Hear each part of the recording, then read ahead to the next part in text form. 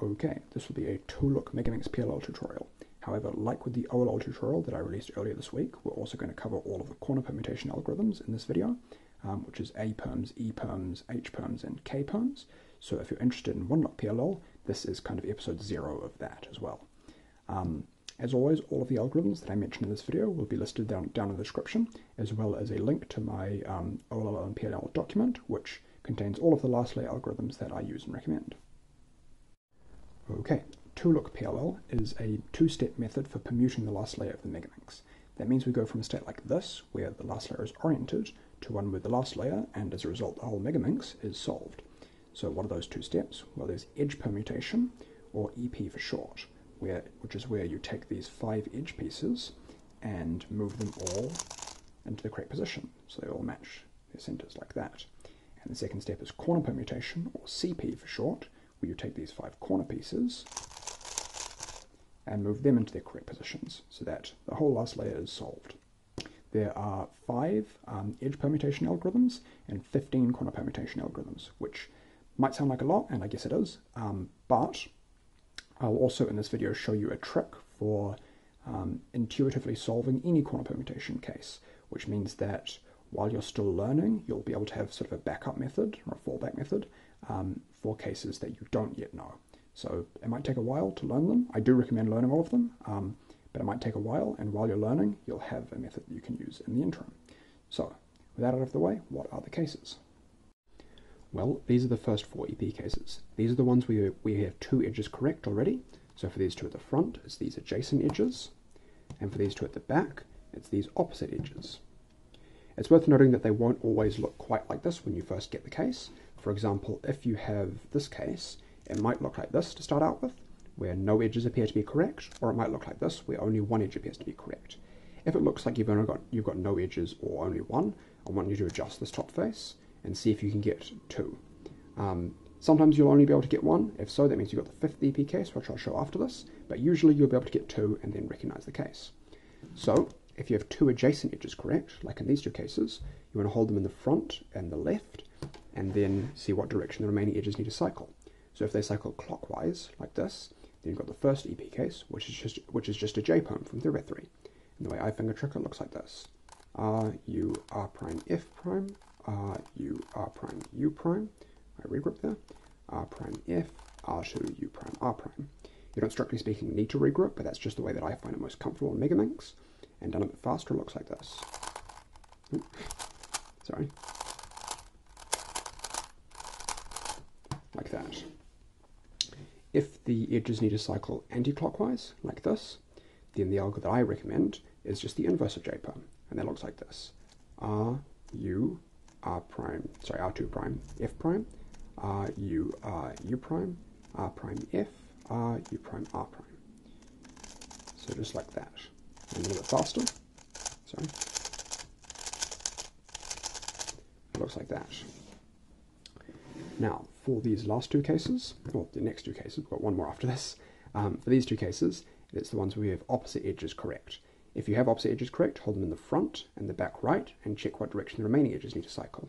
If they cycle clockwise, like this, then we have this EP case, which is a really nice, just 7-move algorithm, and it looks like this: R2, U2 prime, R2 prime, U prime, R2, U2 prime, R2 prime. So it's just alternating these R2 moves, and then just moving this layer anti-clockwise. So yeah, really nice case. And with this one here, we could use the inverse, like R2, U2, but that's a bit more awkward to finger trick, I find. So for this case, where they cycle anti-clockwise, the algorithm that I recommend is this: R2 prime, U2, R2, U, R2 prime, U2, R2. So it's still a 7-mover, it just starts with R2 prime rather than R2. So, like that. Yeah. Okay, so this is the 5th EP case. Like I said before, sometimes you won't be able to get 2 edges correct no matter how you adjust the top face. So here we have the screen one correct, and if we adjust the top face, we have the screen one correct. And in fact, if we adjust it again, orange one, and however we adjust it, we'll just have 1 edge correct. So if you have just 1 edge correct, then you have this case, which is the kind of rare 5th EP case. You can do the algorithm from any angle, And it's kind of long, but it's really easy to finger trick and really easy to learn because it's just a J perm cancelled into a T perm. So it's a J perm missing its last 3 moves, and then a T perm missing its first 3 moves. So put together, that looks like this. R, U, R prime, F prime, R, U, R prime, U prime, R prime, F, R, and then instead of inserting this pair like you would with a J perm, do a U prime and continue on as if it was a T perm. So R prime, F, R2, U prime, R prime, U prime, R, U, R prime, F prime. So really long, but again, that looks like this. And done a bit faster. Looks like that. Now onto CP. Now I said that I was going to show you guys a trick for solving any CP case intuitively, and that's what I'm going to do here. The trick is that we're going to use a series of algorithms of the format R prime, D prime, R, then some kind of U move, then R prime, D, R, in order to solve the corners one at a time. Now, how do we know what kind of U move to put in between? Well, what we're going to do is look at what happens when we do that R prime, D prime, R, and R prime, D, R. If I do R prime, D prime, R, it takes this corner from the top and puts it down here. And then R prime, D, R takes the corner from down here and puts it back up, right? R prime, D prime, R takes it out, R prime, D, R puts it back in. So if we do some kind of U move in between, then we can take it out and then put it back into a different spot. So here, I'm going to do R prime, D prime, R and see where this needs to go. This corner is green and orange, so it needs to go between the green and orange edges. So the kind of U move that I'm going to do in between here is a U prime to set the slot up to the front right. So that when I do R prime, D, R, it's going to solve this corner. So we just did one algorithm to solve one corner. Now we're going to do that again, but how do I know which corner I'm going to do it with? Well, I want to look at what color this is. This is cream and blue, so I need to move the cream and blue slot into the front right. And then do the same thing again. R prime, D prime, R. Now what colors is this? Cream and pink, so the cream and pink edges need to go into the front right. And then R prime, D, R. Now, one more time, this is blue and orange, so I'm going to move the blue and orange edges into the front right, and then do R prime, D prime, R, and then see, okay, this is pink and this is green, so I'm going to do a U2 to move the green and pink edges into the front right, and then R prime, D, R. Now that might have seemed really confusing, but I'll do it one more time just to show you. So this is the same case we just had, and basically we're going to be alternating these D prime and D moves, and just always moving the slot that the corner needs to go into the front right. So here, R prime, D prime, R. This is green and orange, so green and orange goes into the front right. R prime, D, R. This is cream and blue, so cream and blue go into the front and right. And then we do R prime, D prime, R. This is this is cream and pink, so cream and pink go into the right and front, and do R prime, D, R. This is blue and orange, so blue and orange come into the front right. R prime, D prime, R. This is pink and green, so pink and green come into the front right, and R prime, D, R. So hopefully that made sense. If not, just go back through those exact moves that I did and, watch it back and try it out on a Megaminx yourself and see if it makes sense. Hopefully it shouldn't be too hard, but you might need to play around with it a bit to get it. There's one more case that I want to show you guys that's a bit strange for this, and that's this case here. We have 4 corners to solve. Now, what we want to do is start by moving a unsolved corner into the front right, because obviously if we started with a solved corner, we just undo that because it's already in the slot that it needs to go in. So take an unsolved corner, put it in the front right, and do R prime, D prime, R. Now this is orange-blue, so we're going to move the orange-blue corners into the front and right, and do R prime, D, R. So it's all good so far. However, now you'll see that if we try and solve this, the orange and green, with the orange and green edges, and do R prime, D prime, R, we now don't have a corner to adjust this top face to. So what do we do now? Well, we're just going to move either one of these unsolved corners into the front right and continue on from there. So R prime, D, R. Now this is pink and cream, so we're going to move the pink and cream edges into the front and right and do R prime, D prime, R. This is blue and cream, so blue and cream, R prime, D, R, and now it's solved. So it's just in the middle there we had to move a random unsolved corner into the front right, and that's fine. We can just continue on with that and it works fine. So again, just play around with this a little bit yourself. You can use it to solve any corner permutation case, and while you're learning the CP algorithms, it's going to be a really useful technique.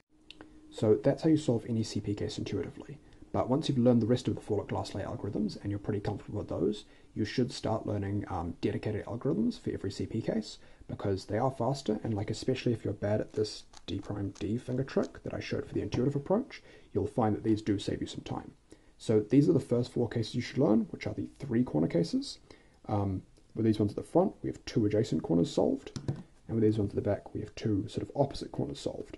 So based on the position of those solved corners and the direction the remaining corners need to cycle in, that's how we'll recognize our CP cases. So for this first one, we have 2 adjacent corners solved, and the remaining corners need to cycle anti-clockwise, which you'll see results in headlights here, sort of, I guess, on the right-hand side of that block, whereas for this one here, where they cycle in the other direction, you have corners on the left-hand side. So that's realistically what you'll probably see in solves, but yeah, they cycle anti-clockwise. So for this one, we're going to hold our headlights on the right and do this algorithm. R prime, F prime, R, U, R, U prime, R, U prime, F, R, U, R prime, F prime, R, F. And done a bit faster, looks like that. Like that. For this case, where the corners are cycling clockwise, so we've got headlights on this side, we're going to hold those headlights on the right and do just the inverse algorithm. So that looks like this. F prime, R prime, F, R, U prime, R prime, F prime, R2, U, R prime, U prime, R prime, F, R. So just like this.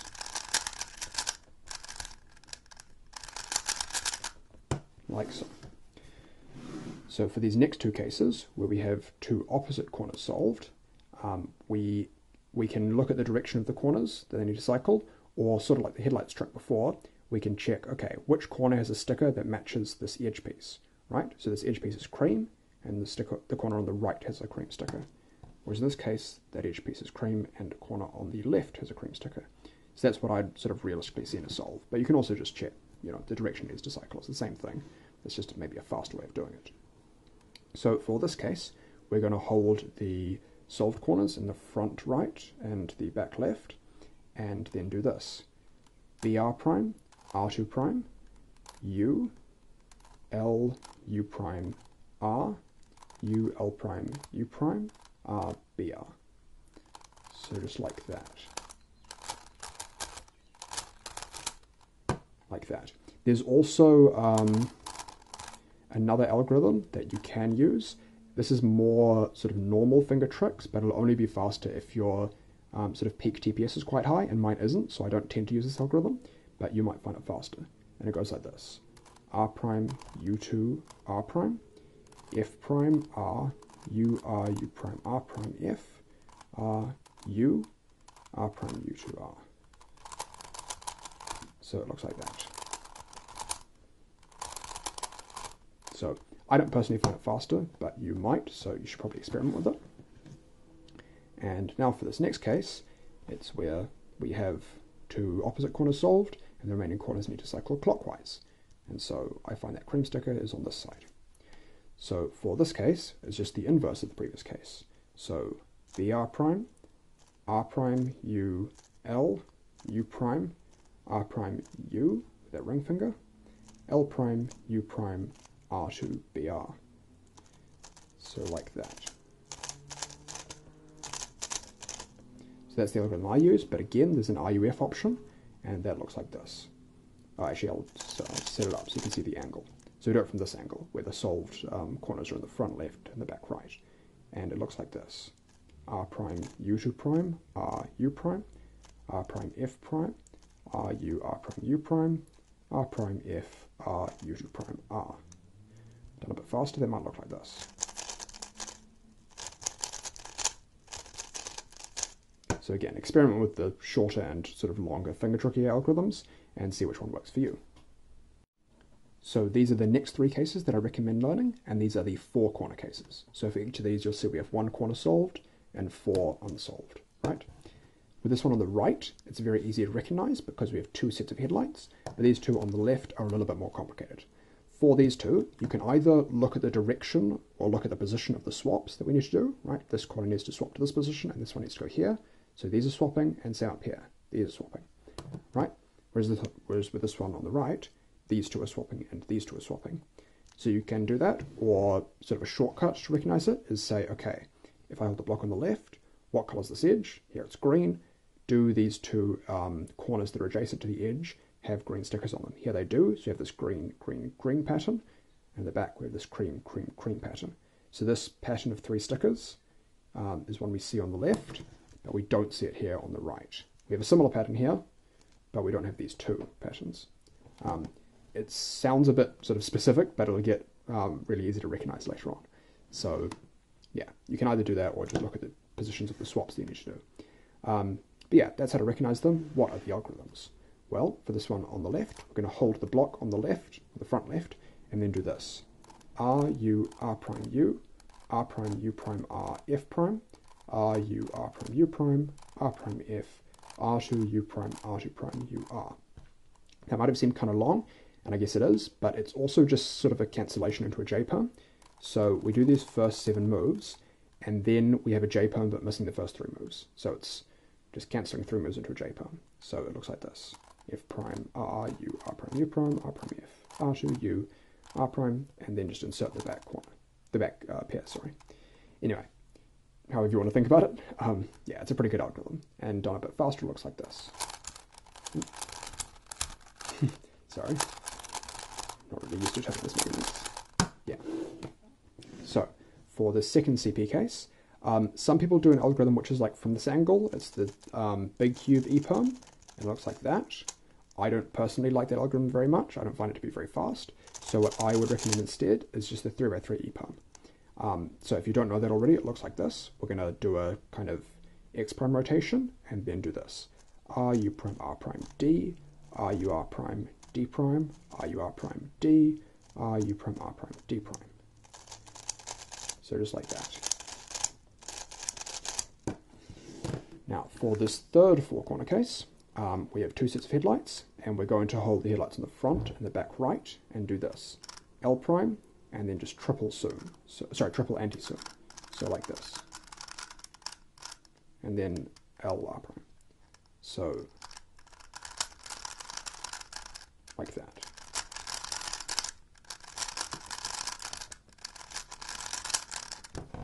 Yeah. So these are the next 4 CP cases. These are the 5-corner CPs where we have headlights on every single side. For these front 2 especially, and to the back 2 to a lesser extent, for some people the intuitive approach is going to be just the fastest way of doing these cases. Like I've seen people do the intuitive approach in like 1 or 1.1 seconds for these front 2, and I've never seen anyone do like a dedicated algorithm faster than that. So if you have like lightning fast D prime or D moves, then that might be the best approach. But if you don't, and again, most people don't, one of these algorithms will probably be the best. So with that said, what are the algorithms? Well, this one here, where each of the corners needs to shift 1 spot clockwise, we can use this algorithm. F prime, sexy, R prime FR, U prime, R U2 prime R prime, U, R U R prime, U2 prime, R U2 prime R prime. And done a bit faster. It looks like that. For this case here, where each of the corners needs to go 1 spot anti-clockwise, we're just going to do the inverse. So that looks like this.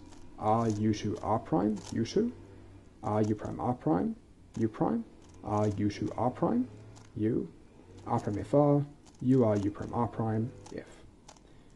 So that looks like that. We've done a bit faster. Anyway, now for these back 2. For this one, each of the corners is going 2 spots clockwise, right? This is going here, this is going here, this is going here. That's a little bit slow to recognize in actual solves, so what I would tend to do is see that these headlights match this edge, right? Whereas on the right, these headlights match this edge. So you can either see what position the corners need to go in, or just do that approach. Anyway, for both of these algorithms, they're 14 moves long and they have a rotation in the middle, so they're a bit weird. But the first and the second halves of these algorithms, before and after the rotation, are basically versions of soon that use R2 and R2 prime moves instead of R and R prime moves. So that sounds a bit weird, but I'll show you what I mean. For this case here, where each corner needs to go 2 spots clockwise, we're going to start with back anti-soon, but with R2 moves. So like this, R2 prime, U2 prime, R2 U, R2 prime, U, R2, right? And then we rotate, and now we're going to do soon, but with R2 moves. So R2, U, R2 prime, U, R2, U2 prime, R2 prime. Right, so done a bit faster, that looks like this. Bit of an odd algorithm, but yeah, that is what it is. And for this one, we're just going to do the inverse of that, right? So instead of starting with back anti-soon with R2 moves, we're going to start with anti-soon with R2 moves. So R2, U2, R2 prime, U prime, R2, U prime, R2 prime, and then we're going to rotate so that this corner's in the back, and then we're going to do this back soon, but with R2 moves. So R2 prime, U prime, R2, U prime, R2 prime, U2, R2. So done a little bit faster, it looks like this. Still not very fast because I'm not very good at turning on the Megaminx, but yeah. There you go, anyway. Okay, on to the last 4 CP cases. So these are the 5 corner cases that don't have sets of headlights on every single side, right? So here we've got 2 sets of headlights. Here we've got 2 sets of headlights. Whereas with these ones at the back, we have no sets of headlights. So these ones are a bit of a pain to recognize, but the algorithms are really nice at least. Whereas for these ones at the front, recognition is really easy. So for these ones at the front, what we do is we see, okay, we've got 2 sets of headlights and 1 corner in between them. Which direction does this corner need to go in? Here, it needs to go anti-clockwise, right? It's going to the right. Whereas here, that corner needs to go clockwise. It's going to the left. So that's how I'd recognize them. For this first CP case, I'm going to hold my headlights in the front and the back right, and then do this algorithm. R, U2 prime, R prime, U, R, U2 prime, R prime, U2, R, U, R prime, just with that push move, U2, R, U prime, R prime, U2, R, U prime, R prime. And done a bit faster, that looks like this.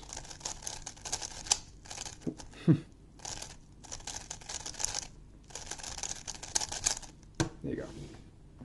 And for this one here, we're just going to do the back mirror of that case, which is going to look like this. So we hold the headlights in the front and the back right, and then do this. R prime, U2, R, U prime, R prime, U2, R, U2 prime, R prime, U prime, R, U2 prime, R prime, U, R, U2 prime, R prime, U, R. And done a bit faster, that looks like this.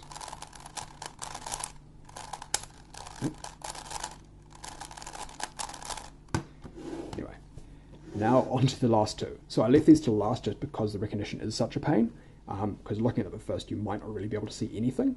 The way I've found most effective to recognize these cases is look at it and say which corners need to go into adjacent spots, right? So here, this corner needs to go over here, so that's an opposite spot, right? Whereas this corner, it needs to go here, so that's an adjacent spot, right?